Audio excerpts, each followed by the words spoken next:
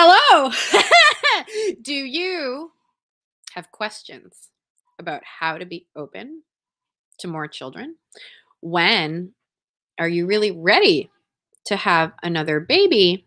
And is the role of the government to support baby making? These are some of the things we are going to tackle today on the Possibility Mom Live.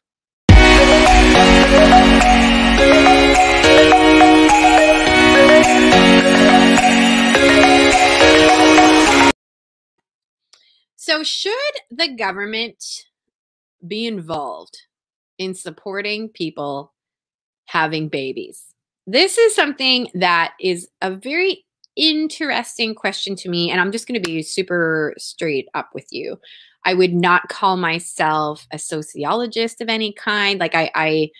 I'm very interested in sociology. I'm very interested in how we all interact with each other, but I wouldn't say that government policy or investigating or asking these kinds of questions is something that I, to be honest, spend that much time thinking about. But as a person who lived in Canada for my whole basically life, where we had things like socialized healthcare and where baby bonuses in the province that I lived in, so both the federal and provincial government gave my family a little bit of money based on my income and in proportion to how many children I had.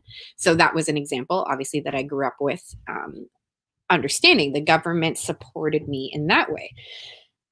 Moving now here to the US, where it's a very different healthcare system. And, that's a conversation for another day. That's not something I'm going to launch into right here. But I've had to think, it's forced me to think about the role of government, and should the government be supporting people having babies? So again, not something I've thought all that much about. I would not call myself an expert by any means in this arena. But when this article was sent to me, and it is an article describing Hungary's position on supporting babies, I was really, really intrigued. And so if you'll allow me just a moment, I'm going to share my screen with you and share this article with you because I do believe that it bears paying attention to. So this is the Katalin Novak, the 43-year-old Minister for Families and Vice President for the governing Fidesz party in Hungary, says the government first began to experiment with national family policy when they determined early in their mandate that popular support for such policies existed. So in other words, the people of Hungary were saying, we want more support from the government. One of the key problems, Novak told me in an interview, was the state of marriage. In most developed countries, the popularity of marriage is evaporating. In Hungary, the number of marriages dropped 23% between 2002 and 2010. In response, she says, the government decided to support and incentivize marriage because marriage is a more secure place for childbearing. The experiment worked and the trend was reversed. Since 2012, the number of marriages in Hungary has doubled. I'm really curious what they did to incentivize marriage. In our basic family law in 2011, there are fundamental pro-life and pro-family principles, Novak explained. That means that, for example, we put in our constitution 10 years ago that life begins at conception and the life of the fetus should be protected. So where I want to get to here is what they give families. So our tax system is very family friendly, Novak explained. The more children you have, the less personal income tax you pay. How interesting. From January 1, 2020, mothers with at least 4 children have a full exemption from personal income tax. Did everybody just hear that? In Hungary, a mom like me, who's got 8 kids, I would pay 0 personal income tax. I would never pay personal income tax ever in my life if I currently lived in Hungary. I find that really interesting. Again, how they afford this, very interesting questions. I'm not here to debate that. But here's another one. If a woman has a student loan, once that woman is going to have children, we decrease the student loan. Like, so interesting. For the first child, we postpone the payment for 3 years. For the second child, we decrease the loan by 50%. For the third child, we totally write off the loan. That means she doesn't have to pay back her student loan. Like, you know, and there's more. A home building subsidy, 3-year paid maternity leave, expanded childcare, free or discounted summer camps for children. Newly married couples can get an interest-free loan. So listen to this. The government will give you in Hungary an interest-free loan of $30,000, equivalent US, which comes with a 3-year extension after the first child, a 30% reduction after the second. And if you have a third, the government says don't pay it back. Mortgage assistance that allows young couples to have a head start without needing massive savings or family help. So, again, I'm not here to debate, is this possible? Is this realistic? I'm really curious. Let me know in the comments. What do you think about that? So I feel like there's a couple questions I want to explore with you all today. Number one, should it be the government's job to aid in helping families? Now, of course, I am biased in my outlook. I don't think I could ever see my life in any other way. But I think what the question we want to circle around that is, does supporting families help society? And that, I think, is a key question to think about. Does supporting families help society as a whole? So one of the things in the work that I do coaching moms is, I coach moms on a variety of different topics, on business, on personal development, on their habits, and money is something that comes up. I coach a lot of moms on how to build wealth for their families by starting businesses, because inevitably what I'm hearing, and if you remember my conversation a few weeks ago with Amanda Texera, we talked a lot about wealth, building wealth, not feeling guilty about wealth, how to manage a family's budget, all those things. It's simply a reality. Money and children do go hand in hand. Does it have to be expensive to raise kids? I argue it doesn't have to. However, it is a reality. Feeding them, clothing them, keeping them warm, all the things, there is a financial expenditure related to having children. It is only natural. And so if the government were to support the financial effort or the financial expenditure that children incur, I think that would be a great thing to society, because what I think it would produce is less stressed out moms, less stressed out dads, because maybe the moms wouldn't be complaining to the dads that they're so worried about money. I'm curious what it would do for family life. Would it allow one of the parents to stay home? Would it allow for more creative pursuits around maybe entrepreneurism or what have you? I'm really curious, and I'm asking the question. So you guys, let me know. Let me know in the comments. Is money an impediment to having more children? Is that something that has crossed your mind? And if so, would you welcome the government giving you money like they have done in Hungary? And I'd be curious if there is somebody out there who has a differing viewpoint. Like if somebody out there has studied this, in depth, because again, this is not an area I spend a lot of time thinking about. It's definitely very interesting when it applies to families. I'm really curious. What are the pros? What are the cons? Obviously, this costs money. Where is that money coming from? But is this something you would get on board with if it were you? Do you think that Hungary has got it right? Or do you think there are way more costs involved? But again, circling back to that question about financial pressures on families. Again, I'm not naive. This is a reality.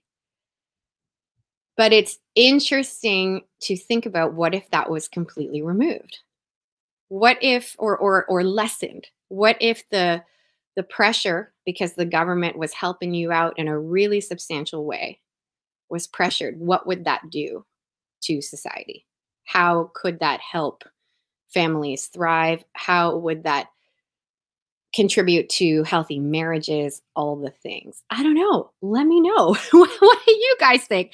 I'm really excited to bring on a very special guest, the beautiful Adele Collins. But before I do that, because I feel like she's going to have some really strong opinions on this topic. I'm really, really curious to get her opinion. But before I do that, I want to share with you something that is coming up this weekend that I personally am so excited to participate in, and that I think you are going to benefit a lot from too. And that is from my dear friend and client, Jill Simons of Pink Salt Riot, the Mission of Joy Summit. This is a Catholic 3-day virtual event with more than 30 amazing speakers, including yours truly. I'm going to be speaking live on Sunday night.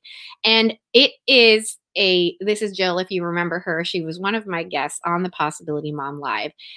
This is a event, if you struggle with finding joy because of suffering, if you struggle with finding joy because of distractions, if you struggle with finding joy because you think that joy is simply unattainable, I want to invite you to click the link below this video and check out the over 30 speakers who are coming together to talk about how joy is a choice and how it is 100% possible to find joy in whatever is going on in your life. Alrighty, so click the link below, like click it right now because tickets are totally free and the speaker lineup is honestly amazing. All right, well, everybody, for those of you on Instagram, you might know her as Simple Life Musings. I know her as Adele Collins. And the way that I came upon Adele was through this fun little hashtag, postcards to Macron. And it's such an interesting, it's very, very interesting to me that I chose to talk about Hungary and that Adele is coming on today. This was actually not really planned. We had planned to talk about this Hungary thing for quite a few weeks. But it's super fun that Adele is coming on today. So I discovered her through this hashtag. And if anybody remembers what was going on back then, this is about maybe 2 to 3 years ago. And the president of France, President Macron, I'll pull up my Canadian Francais, Macron, had said, show me an educated woman who has chosen to have a bunch of kids. I'm paraphrasing a little bit, but that was essentially the heart of his sentiment. And so then this hashtag emerged, postcards to Macron, where these families, large families with educated mothers were showing pictures of their kids, showing pictures of their degrees, showing pictures of how they were educated. And this is how I discovered the beautiful Adele. I love following her work. I think you will love following her too. Give her a follow over at Simple Life Musings. Welcome to the Possibility Mom, Adele Collins. How are you? Great. It is so good to see you. Oh my gosh. Okay, stop for a moment. Where are you? You're in your sunroom. I'm on the porch. It's raining outside, so hopefully the audio is okay. But I figured if I just kind of closed myself in here, it might be the quietest spot in my house today. Oh, so for anyone who might not know who you are and what you do, share with us a little bit about you. So my husband, Ben, and I, we have 7 kids. We are currently in the DC area, raising a big Catholic family. I have a background in academia. I have my master's from Harvard, and always knew God laid it on my heart that I wanted to have a big family. And by the time I graduated from grad school, I was 7 months pregnant. So we have had 7 kids since then. We've moved. We were living in California for 4 years. Now we're back on the East Coast. But yes, it has been such a gift to find this community of like-minded, beautiful, educated, supportive, joyful Catholic women. It has meant so much to me, especially in those years that we were far away from home and kind of struggling to find a community in person. So I have, Lisa, you're like a celebrity in my house because my kids love your book. So, yeah, I love the work you're doing. It's so important. Well, the love is totally mutual. Now, one of the things that I really do love about you is just how gosh darn stylish you make everything. So my undergrad was in fashion, and then I went on to do interior design. And I think that was the thing once I started following you because of the hashtag postcards to Macron, that was the thing that really struck me. I'd be like, what is she wearing today? You have this fun, very feminine, very easy. Like everything you wear just seems like very easy and not, like there's an ease to the way that you approach your life and the way that you design your home. It was all kinds of fun to follow your move from California to DC. So my first question for you is, why the move from California to DC? So there's a couple different reasons. We're from the East Coast originally, so this is home. So we were away from home for 4 years for my husband's job. He works in tech, so it sort of took us out there. I know it was a great adventure. We loved living out there and making new friends and exploring that area, but we always knew we wanted to come back here. And to be honest, part of it was there is such a vibrant, active, fun Catholic community here. So that has been worth the move a million times over, because there is just, because your kids are probably about the same ages as my kids, but it's so important for them to have friends who are also Catholics, who come from Catholic families. It's important for us. And so that just brings together this whole community dynamic. Our diocese is amazing here. We're in the Arlington Diocese, which we love. So that faith part of it, the schools our kids go to, just all of that has been incredible. And I think a big goal of ours as parents is to give them that support that they can, a big part of a kid's formation is the community that they're surrounded with. And I think as they enter high school, it becomes even more important. So that's been really beautiful. We just love this area. We have an incredible, really vibrant, huge community of Catholic families, probably similar to what you guys have, I'm guessing. So that's been beautiful. And we're kind of East Coasters at heart.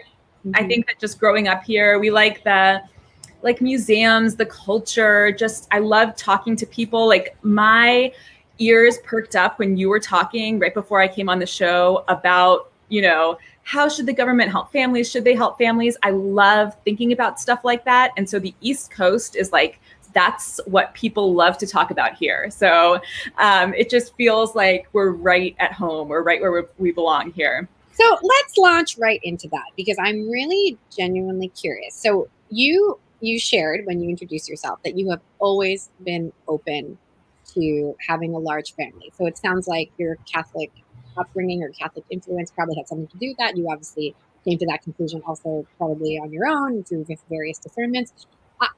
Just full transparency, I was not like that. I was raised Catholic, but I was very, very fearful about what having a large family would do to everything, to my marriage, to my ability to feel free, to my ability to work.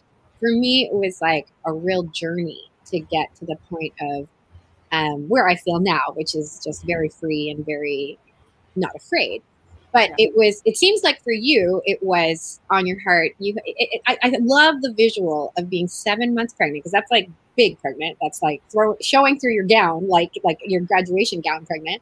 I love that visual of you that pregnant, graduating from Harvard, everybody. Harvard, not just like Harvard. She went to Harvard, like Elwood's Harvard. Anyway, so I love that visual. So it seems like it has always been something you've been open to. So share with us, is that accurate? And how do you believe that you got to that place? So that is true. I did, when Ben and I got married, we're high school sweethearts and we got married really young. It was the day before my 21st birthday. And I told him I wanted 9 kids. And at that time he said 3 was what he wanted. So I feel like the scale is tipping in my direction. Like we're closer to 9 than 3 now. But I did always want a big family. I think part of it is my own family story and my own upbringing. I'm the daughter of 2 really amazing Polish immigrants. So they came here just a couple years before I was born. And in this country, like on this continent, our family was constituted of probably like 6 people total in our whole extended family. So it was me and my sister in our little nuclear family, and my mom had a cousin that brought us to this area, and her and her husband have 2 kids. So it was just a very small family.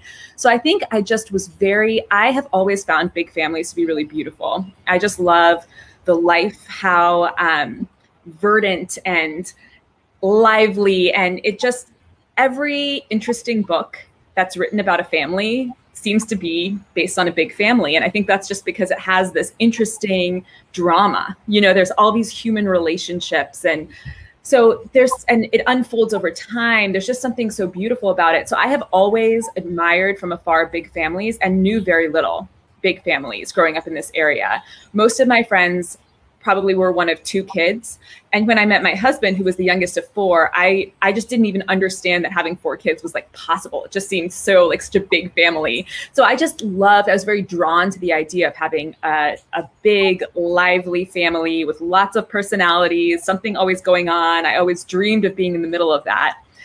So it is something I've always wanted. I don't know that I knew exactly how I was going to get from point A to point B, and it has not been smooth and easy. So even though it's something that I wanted, after I had my first baby, who was beautiful, sweet, fussy baby, I had a fussy first baby, I had serious doubts. I remember telling Ben, you know, I think one might be enough, actually, at the end of the day, after 9. And because it was just so much harder than I imagined. I had this really romanticized vision of it, where it was going to be just, you know, the beautiful parts of motherhood and not the difficult parts of motherhood. I had never done anything that hard before.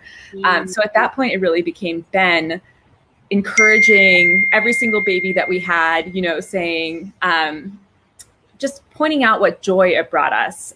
So I think for me, motherhood was probably the single way in my life that God has actively drawn me closer to himself, the most consistently and profoundly. I think that God knew that I needed that tough first baby to really humble me and also just bring me closer to him, kind of open me up to the challenges that lie ahead without that kind of romantic vision of what it would be, but really seeing the beauty and the difficulty, being able to embrace both of those things together. But when I was at Harvard, I talked to several older women who I admired, who had families, who were professors, which is what I thought I wanted to be at the time. And they really encouraged me to have kids young, which is interesting, that all of them said their biggest regret was that they had waited until after they had gotten tenure, after they had gotten their PhD, all of that stuff to have kids, and found it was a lot harder than they thought that it was going to be, that it didn't come easily to them. So that was really formative for me to say, you know, I could take this one path and continue on the road that I'm on. And then many years later, probably at some point in my 30s, start having a family. Or we can embrace the kids that God gives us in the middle of it and see where that takes us, what that path is like. So that's the path we ended up taking. And I've loved it. It has been joyful and wonderful. I think the thing that I like about looking back on those early days in particular is just sort of the easygoing nature of a young couple, you know, that we didn't have anything. You know, we lived in a little apartment. This is a cute story. We used to take out $50 in cash in single dollar bills, and that was our grocery budget for the week. So we'd like walk down and buy what we needed in groceries and then keep the rest in a little jar in our kitchen. And that was like our coffee money that we could use for coffee. So just like really, so that's kind of, I think, Simple Life Musings was really born of that time of just saying that even in very simple day-to-day circumstances, we didn't have much stuff. We didn't have much money. Ben was working his first job. I was, you know, just out of grad school, that there is so much beauty and purpose. And I think it's all about trying to find that baseline wherever you are, even if you're living in the midst of wealth, even if you're, you know, have a thriving career, of sort of finding what that baseline is that gives you joy and purpose, especially as a mom. So what is that baseline for you? So for me, I love to have a lot of time with my kids. I think that's something that I found for us early on. We made the decision that we wanted me to stay home, so that we were going to sort of prioritize this. And to be honest, in those early years, it was difficult because just the finances, lining everything up when you're in your 20s, you have a couple kids. It was really tricky. So I remember at that time looking at our friends who were both working You know, that, what is it? They call it the dinks, the dual income, no kids. Yes. Friends in our 20s, and they were living large compared to us. They were really living large. But we knew that I think there's something beautiful about having a parent, whether it's the mom, whether it's the dad, somebody who's available to the kids, or at least having the flexibility that you can build that in. So for me, that's what brings me joy. That's what makes me more relaxed, more present, is when I have sort of quantity instead of quality time, you know, that I feel like having a home base here with my family, that I fit the other, whatever endeavors there are going on, whether it's a ministry at my church, whether it's a ministry on Instagram, whether it's, you know, a conversation with somebody, fitting that into my family life feels much more joyful and relaxed than trying to fit my family life into my professional endeavors. So for me, that's what I found to be true. I have girlfriends who are working in incredible careers, doing different things, and they found a different baseline. So I think it's really about seeing what God has specifically called you to in your day-to-day life. So fascinating. Okay, so you said something earlier that really struck me that I want to reflect back to you. You said it certainly always hasn't been easy, but you make it look easy. So peel back the curtain for anyone who's thinking that it's easy for you every single day. Give us an example of something you would love to up-level your skills in currently in raising 7 kids.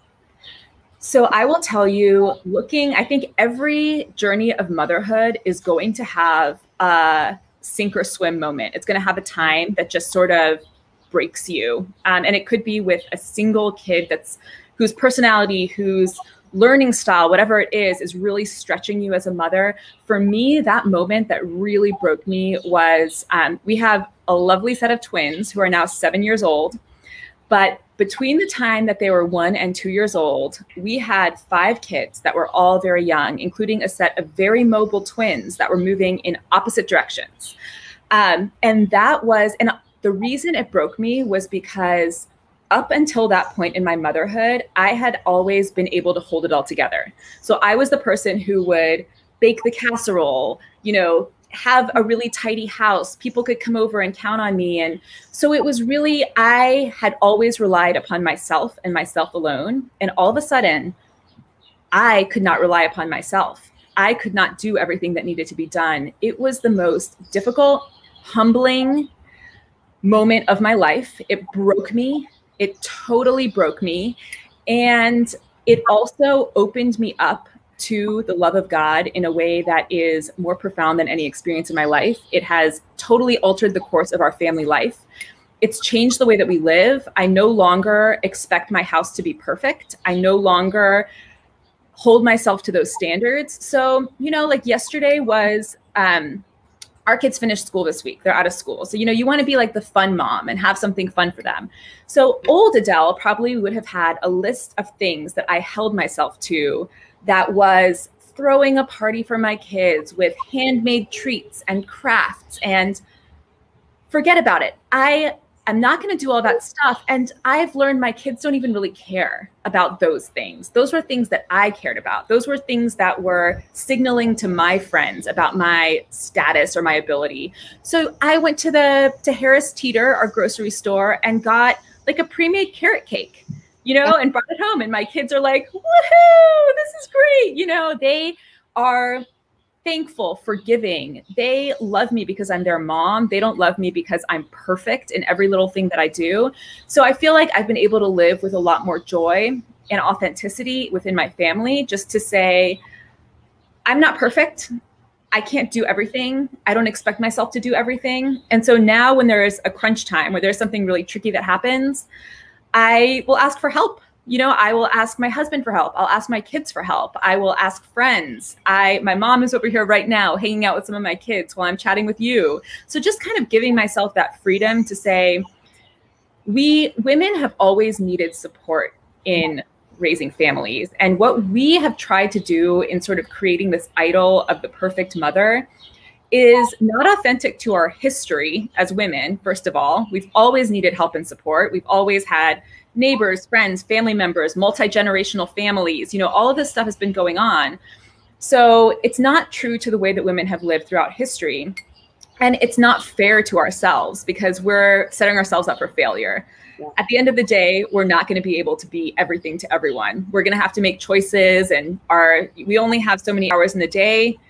We have to prioritize what's important to us. So it might not be making the homemade cake, even though I love homemade cake, you know, on any given day. So I think that that's really like, you would be, if you came over here and hung out with me for a day, you would see that all of life is kind of beautiful, joyful, lively, and totally imperfect. It is just like any family. There are arguments that are going to happen. There are times that I'm going to say, I'm going to spend like 20 minutes in the bathroom because that is the quietest place in my house just to catch a breath, you know?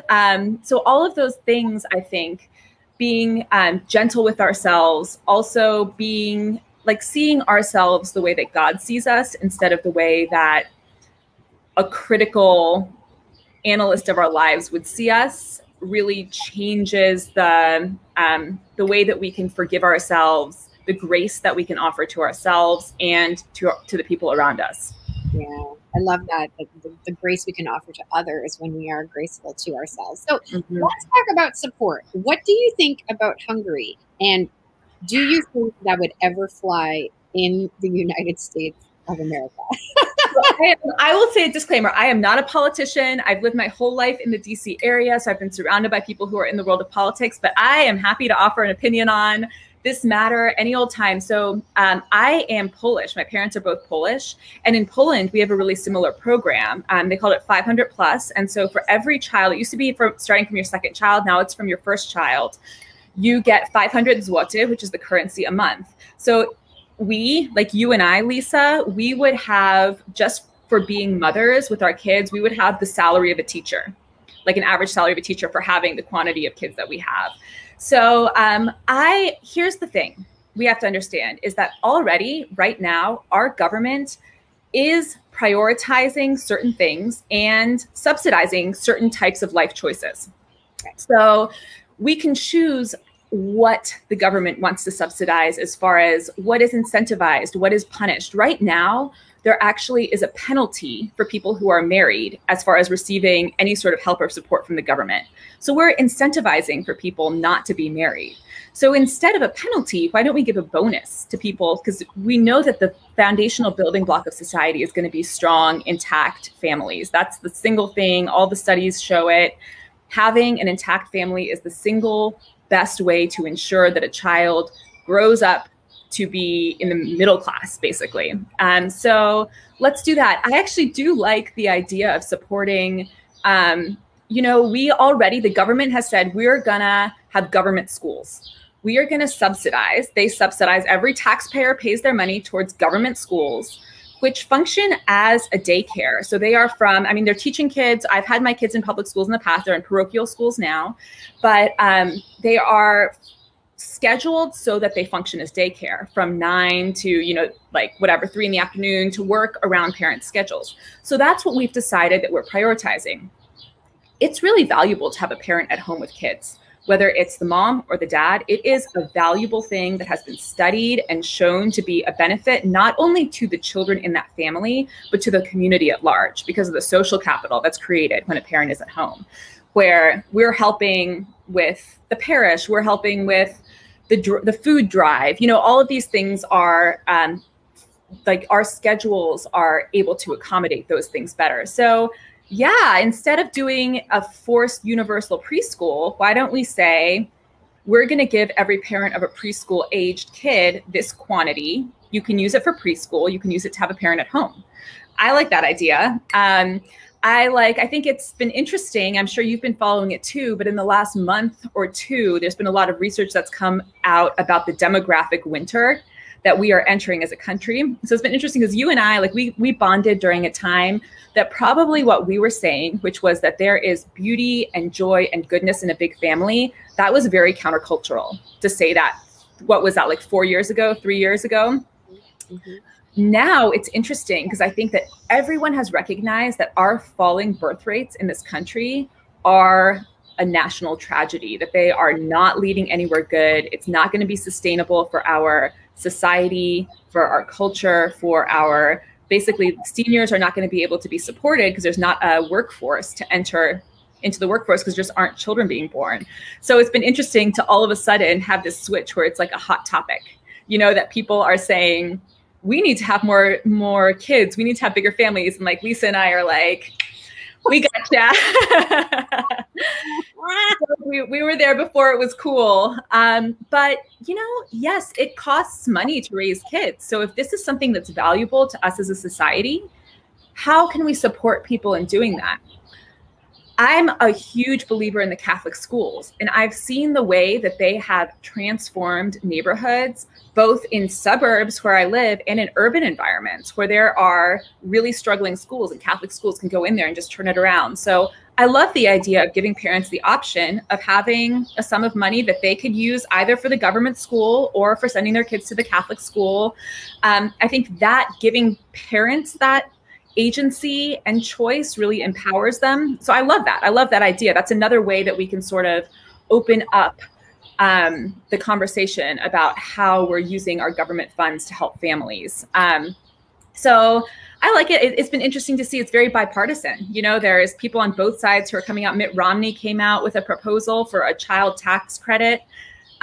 So I love that idea. I think let's do it. Let's support people. And acknowledge that what we're doing is a good, not just for our families, but for our society. Mm-hmm, mm-hmm. Yeah, I think the thing that's interesting that you pointed out very clearly, it's just a different distribution of money. We already spend money to support families, but why not give it back to the family to decide how they want to spend it themselves? So that's very interesting. So let me pivot this conversation into a little bit of a different way. And guys, if you have questions for Adele, keep them coming in the comments. We will ask her. When do you think you're ready for another baby? So this is a question that I get asked all the time. How do I know if I'm ready? So what would you say if a mom was coming to have coffee with you on your porch saying, how do I know, Adele, if I'm ready to have another baby? What would you say? I would say that as a woman, we have to really be, and as a mother, there are so many different factors and layers of our life as the mother in our family, the wife to our husbands. We're responsible for our kids. So early, I feel like in my early days, it was really just about physically when I felt ready to have another baby. You know, I was in my 20s, pregnancy was pretty easy, childbirth was pretty easy. So it was like a pretty quick turnaround time of feeling like, you know, maybe when my baby was weaned was when I would feel ready. But as my family has grown, I've become sensitive to the dynamics of between kids in my families.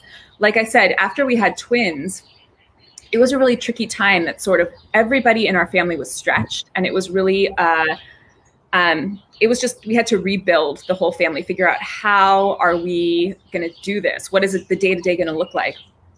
Josephine, our sixth child, was born when they were 2. And all of a sudden we sort of had to do that all over again. And it was a really challenging time. That was probably the first time in our marriage that we just felt we just need to pause and catch our breath here. We just feel like there's so many things going on. It was very tricky in the day-to-day. It was taking a lot of focus, organizing, receiving help, all of that. So mental health is it's a very important part of that factor. Not just our mental health, our husband's mental health, our kids' mental health. How is it thriving? How is it functioning? That being said, in my own life, I have experienced and I have seen in friends' lives, can God stretch us more? Does sometimes the arrival of a new child at an unexpected time, are we opened up and is our love expanded in a way that is beautiful? Yes, all the time, absolutely all the time.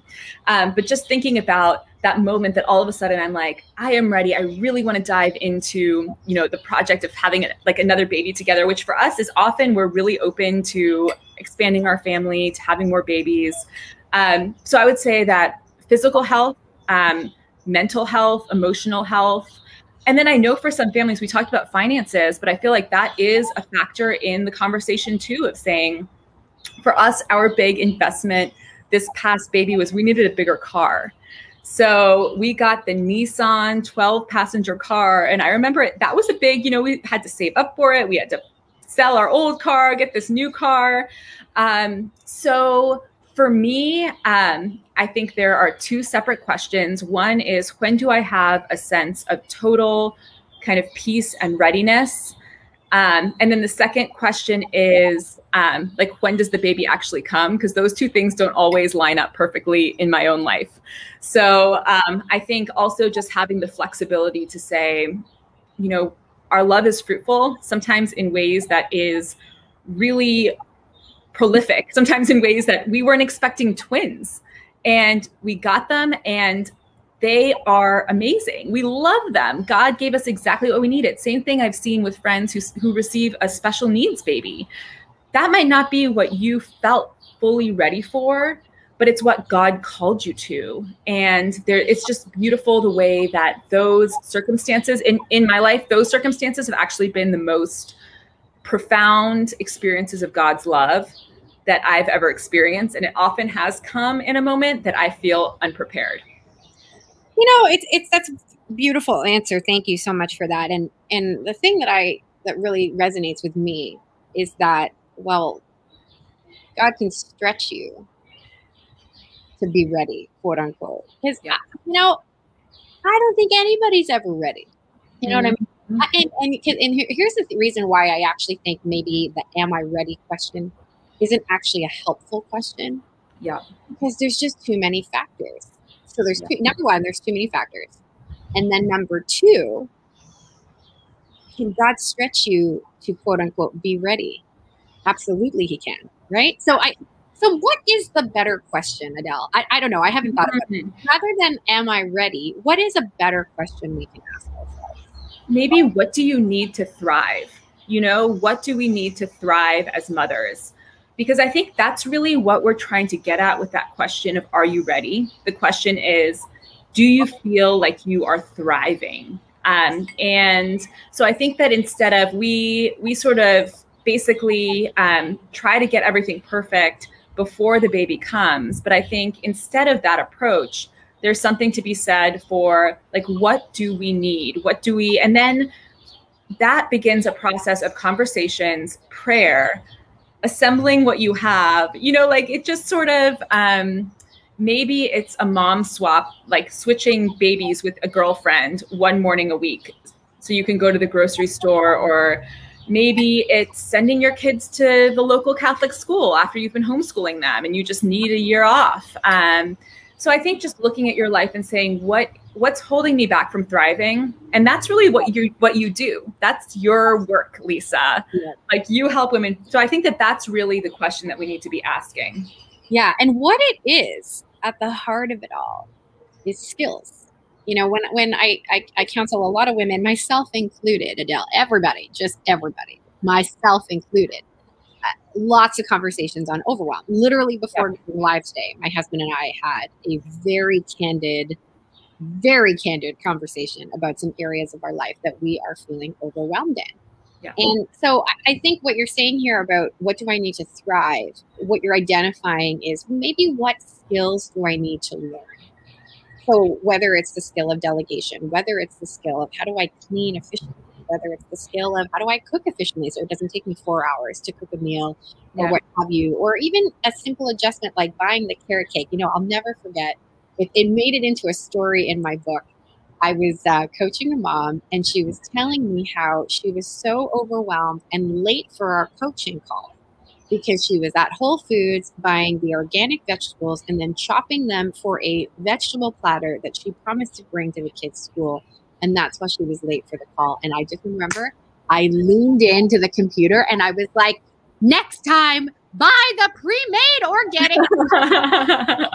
You know, it's just, and again, that's just like, and it made it into the book. And I remember I gave her the book, not realizing, oh my gosh, she's going to recognize. I remember I physically delivered it to her door, realizing that actual story was her and that she was going to read it and totally know it was her. Anyway, we had a laugh about it when I pointed that out. But, you know, I think it's something as simple as that. Like, I don't need, maybe in a past time, making the vegetable platter was therapeutic, exciting, fun, but it's not something potentially I should prioritize in this season. Yeah. I can totally spend an extra $3 or whatever it is, buy the pre-made vegetable, and the thing has successfully made its way to the school.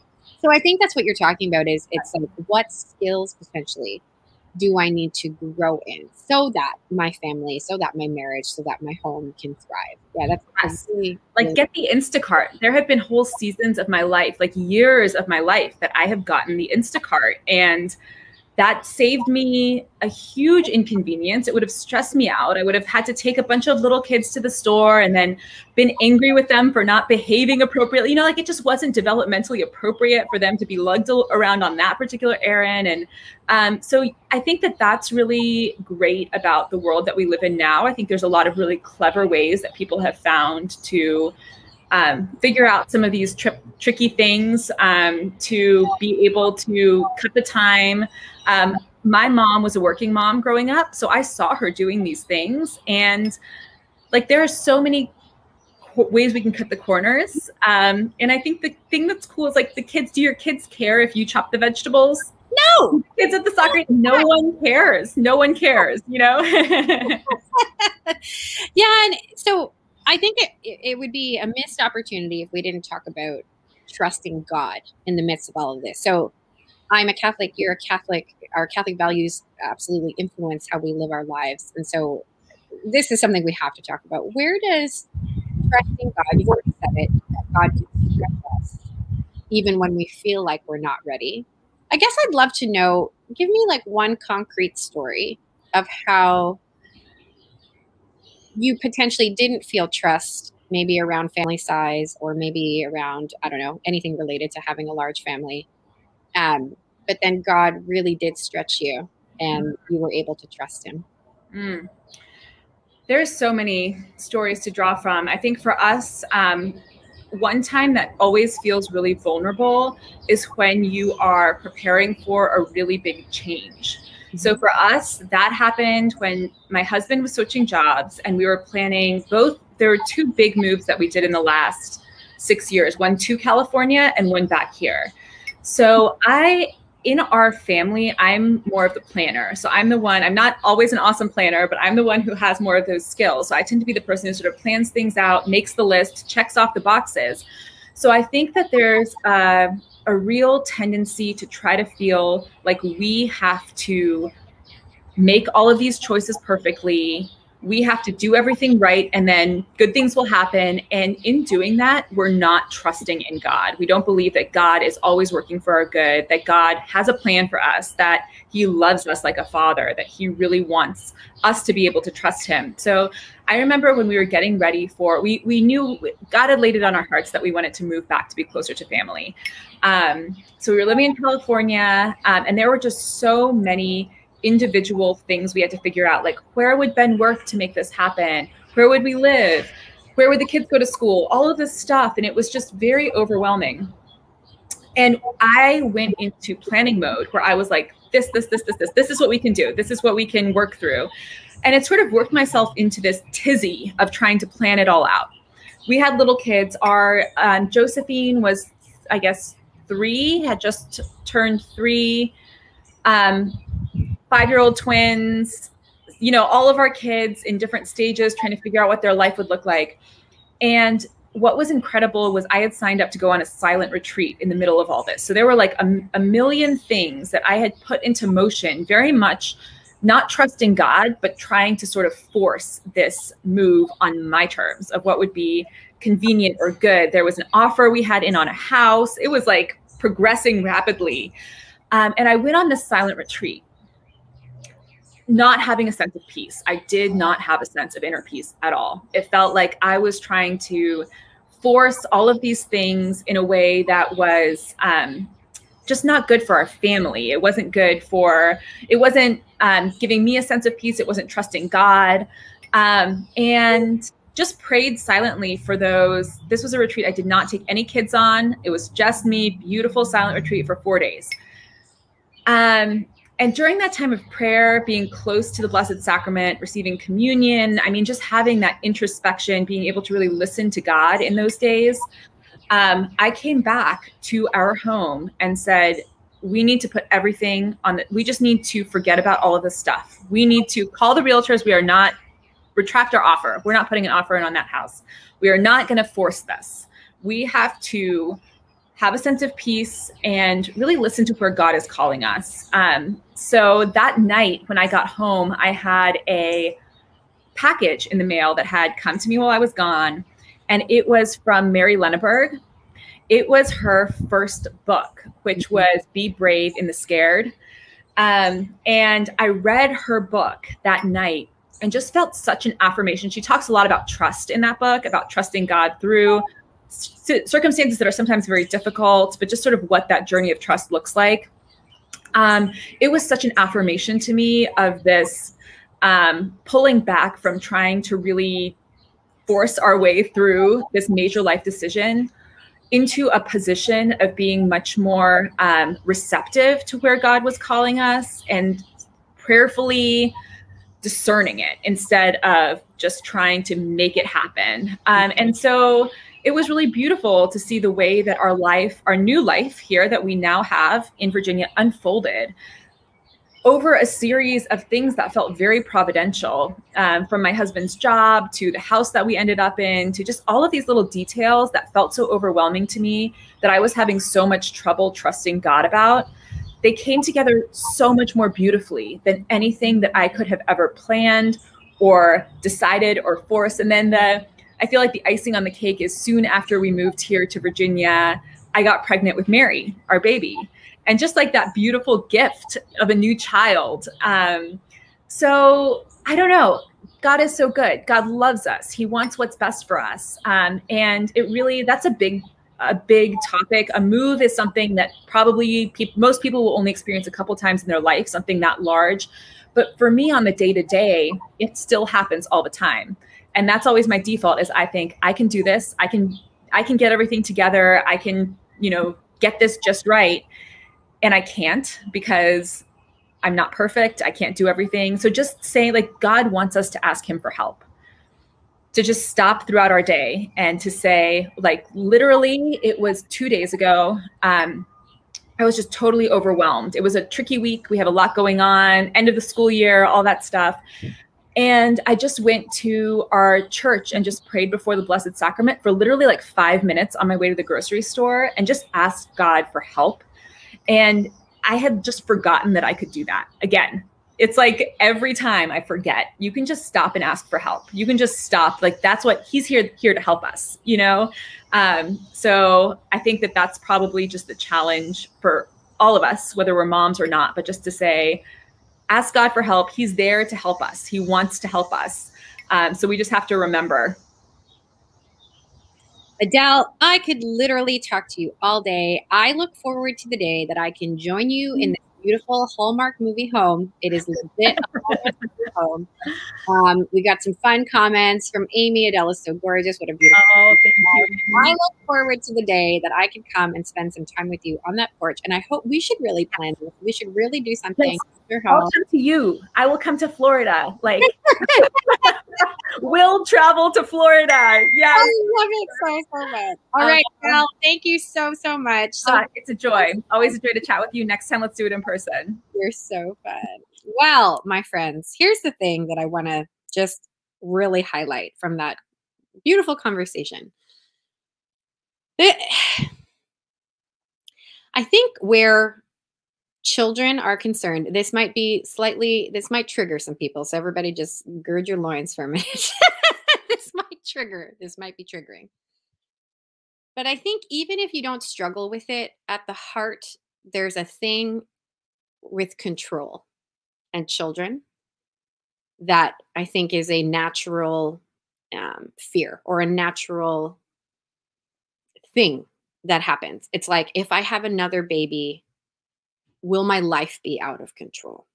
I struggle with control tremendously. That it is control. I am a choleric. I'm a sanguine choleric, so I like the fun, but I am choleric through and through. I love to control things. That story of Adele's move reminds me a lot of my own move from Toronto here to Southwest Florida. It is the thing. I see a spiritual director every 3 weeks. It is what I talk about without fail every single time. But here's the thing that I think is so interesting. If we want to combat control if we want to be open to God's will in our lives, if we want to let him in and just see what he can make possible, we have to relent of that control. In my own life, just to speak very personally, um, he's really done that in me through being open to babies. There have been times that I haven't wanted to be pregnant, then we were pregnant, or not even that. Let me retract that. I think I've always been excited to be pregnant, but I had fear. That's a more accurate statement. I was fearful about how could we manage. The house is already so messy. My schedule is already so burdened. I remember particularly going from 1 to 2, being very afraid. I was still in my I was still in my interior design days back then. I was working in television. I had been told explicitly that getting pregnant would be a detriment to my TV career. And so I had a lot of fear. I remember going from 1 to 2. And then at various other stages of my family life, um, I've been afraid. There have been times that I've been afraid. But that fear dissipated, I would say, um, after baby number 5, and then really dissipated after baby number 6, and then I would say baby 7 and 8. Just really like it was just sort of. And I think what has gotten me to where I am now, and guys, like, family size is obviously personal choice. I do not believe for a single second that everyone is called to have a big family. If this is triggering for you, like, please hear my heart. It is such a personal decision. The Catholic Church leaves it up to families to discern this. It's in our catechism. But I believe I've gotten to this place of not having fear because of the habit of trust. I have developed the habit of trusting God through being able to recall how he has shown up in my life, being able to recall and reflect upon when he has been there, even when I felt like he wasn't. And that is, I think, whatever you want to call it, the antidote, or the kryptonite, so to speak, or whatever the better analogy is, to control, is to developing this habit of trust that, Lord, you have the best plans for my life, that you desire for me to have a future full of hope. And therefore I'm going to trust you. That's that line in Jeremiah, forgive me, what is it? 29. Josh put it in the chat. What is it? It's 29:11, right? 29:10. Oh my gosh. But it's the line after that. So he says, I know the plans for you, says the Lord, plans for your welfare, not for woe, plans for a future full of hope. But it's what happens after that. What happens after that? He says, if you call to me, I will answer.